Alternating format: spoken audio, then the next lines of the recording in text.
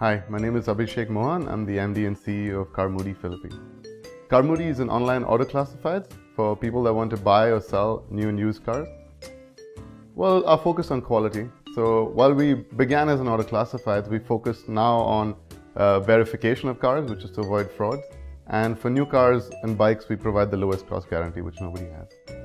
Well, it is very much, we've grown to be more than a startup. We're about 70 people, but we still operate very much like a startup. It's very casual, but the deliverables are hard. People work hard, but it's a casual environment. Well, it's probably the only market in the world that's growing at 35% plus a year, which is unheard of. So we're very excited about the next 5-10 years. It's going to grow for at least 10 years. We see it as a dominant player in online and offline in terms of in the automotive industry. We'll provide a significant portion of sales for new cars, and we will be a dominant player in the used car and bike market. Well, I think commitment, integrity. I mean that's kind of standard, but somebody that's willing to get things done. Skills can be taught. Most of the people that work for me haven't been doing anything with automotive. Well, we look at the size of the opportunity, which is obviously the first step for anybody, and we look at how difficult it is to get there. And then there's an element of bias that you need to remove. As an individual, you tend to fall in love with an opportunity. You have to avoid that. So I mean that's the biggest step, removing bias. Then it's very easy to decide whether it's worth going for or not. I think doing new things all the time, and in a market like the Philippines where we're right at the start. It's a very young market. You can do new things all the time, and that's really very interesting. And then seeing them work. One, I think be very real. It's not easy, and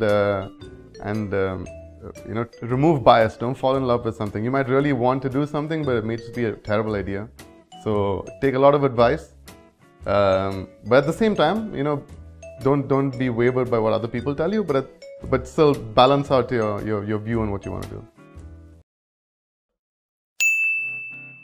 What time of the day do you get the most work done? I'd say from 2 to 4 in the evening, like after lunch, strangely. Yeah. Night out or evening in? Evening in these days, but yeah. What is one skill that you would wish to master? Documentation. It's like my Achilles heel. When I see a document, it makes me crazy. What do you do to relax or de-stress? Well, I play squash. I listen to music more than anything else. I think music and squash. What is your spirit animal? I would say dog because I'm around them all the time, but I don't know, I guess dog. What music do you listen to while working?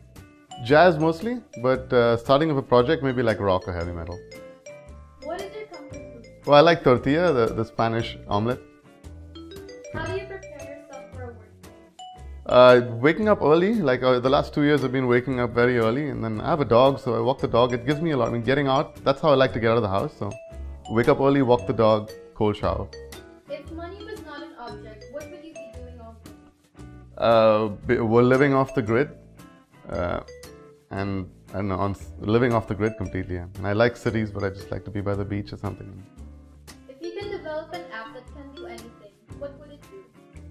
Translate accurately.